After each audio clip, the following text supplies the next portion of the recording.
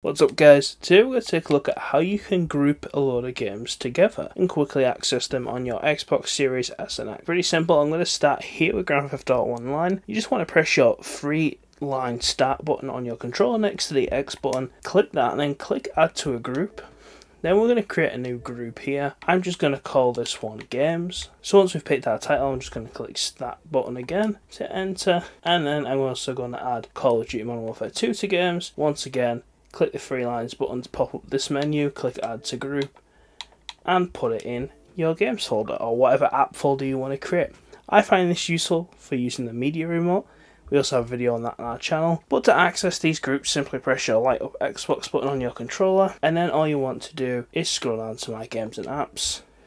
And here you are going to see your different groups. So I have a media group, which I mentioned before. I use the media remote with that. There's this quick resume one as well, and there's the games folder that we just created. Whichever one you access most will be left open.